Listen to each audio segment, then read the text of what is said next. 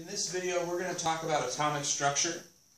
All right? And in our science class, we talk about atomic structure in pretty much the simplest way you can talk about it. And to begin, we're just going to say, to kind of talk about what an atom is. And atoms are the smallest unit of an element.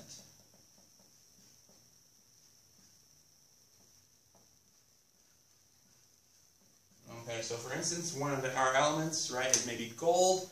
Okay, an atom is the smallest thing that is still gold. Okay, if you get any smaller than that, it's no longer gold. It's a different thing. So you've got to make sure that an atom is the smallest part of an element. Okay, so any element on the periodic table, one atom of that would be the smallest amount you could have of any of those substances. Okay. And we now know that atoms are made up of several different things, but the three we focus on, they are protons, okay, and protons determine what element they are, what element you have, okay, so the number of protons determines what element you have, right, so for instance, if you had 6 protons, you have carbon, and they are positively charged, okay, neutrons, okay, are kind of like glue, okay, and they hold the protons together, okay, and they are neutral, okay, so they do not have a charge, okay, and then finally electrons, right, and they are small, and they are used for reactions. So when two elements react with each other, the electrons are what's causing that to happen. Electrons cause reactions, and they are negatively charged. Okay? And when you put it all together, an atom might look something like this. So for instance, if we were going to have hydrogen over here, hydrogen has only 1 proton. It might have a neutron hanging out with it, and then it would have an electron floating around what this is called the nucleus. And that's the basic idea of what an atom looks like. Alright, and so they're made up of these three particles, and atoms are always charge neutral.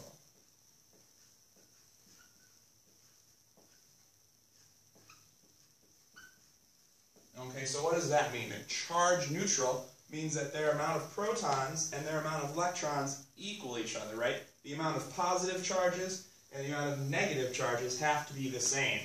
Alright, so for instance, we'll go back to our hydrogen here. Okay.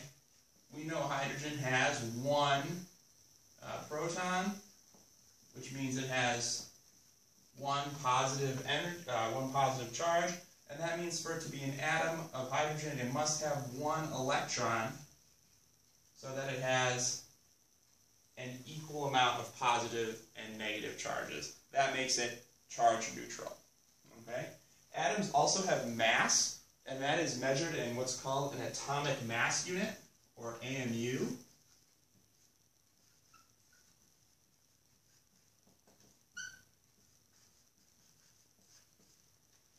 Okay, and protons and neutrons both weigh 1 atomic mass unit. So they are heavy in the atom world.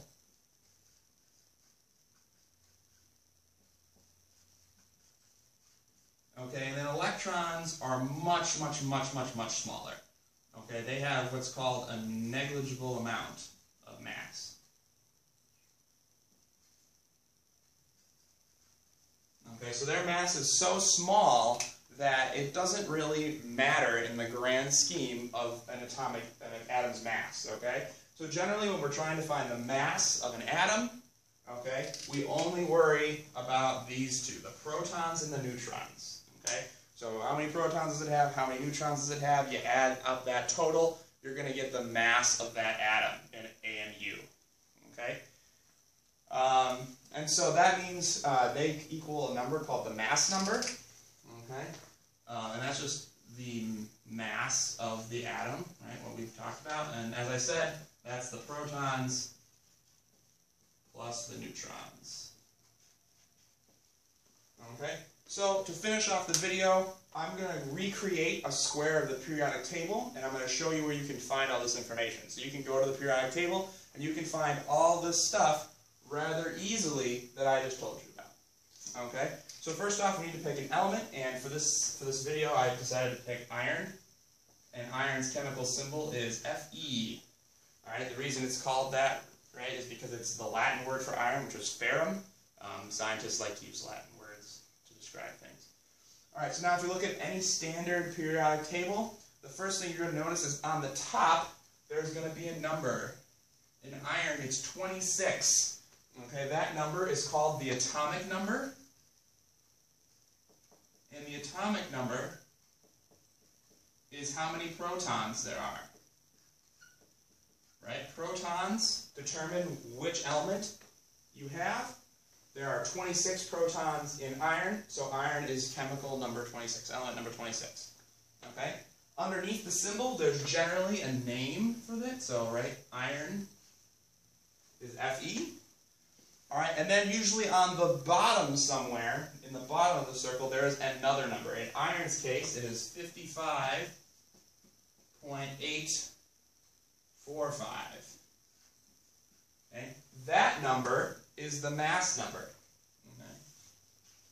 The numbers that are in the periodic table are weighted averages. Okay? What that means is that scientists determined generally the percentage of what different atoms of iron weigh. Sometimes they weigh a little different. Sometimes they have a little more or a little less neutrons than other ones do. And they made this huge average, and they determined that on average, iron weighs about 55.845 AMU. So that mass number is an average, and you can use that to kind of generalize that if you have an atom of iron, it's going to be that much. And that's how much mass it will have. Okay? So as you can see, using the periodic table, you can find out all this information about an atom. Okay? You can figure out its protons. You can figure out its neutrons by using the mass number. Okay? You can figure out its electrons, because if it's neutral, it's going to have the same amount as the protons. All right? And you can use all this information to help you in many different chemical processes. So thank you for watching.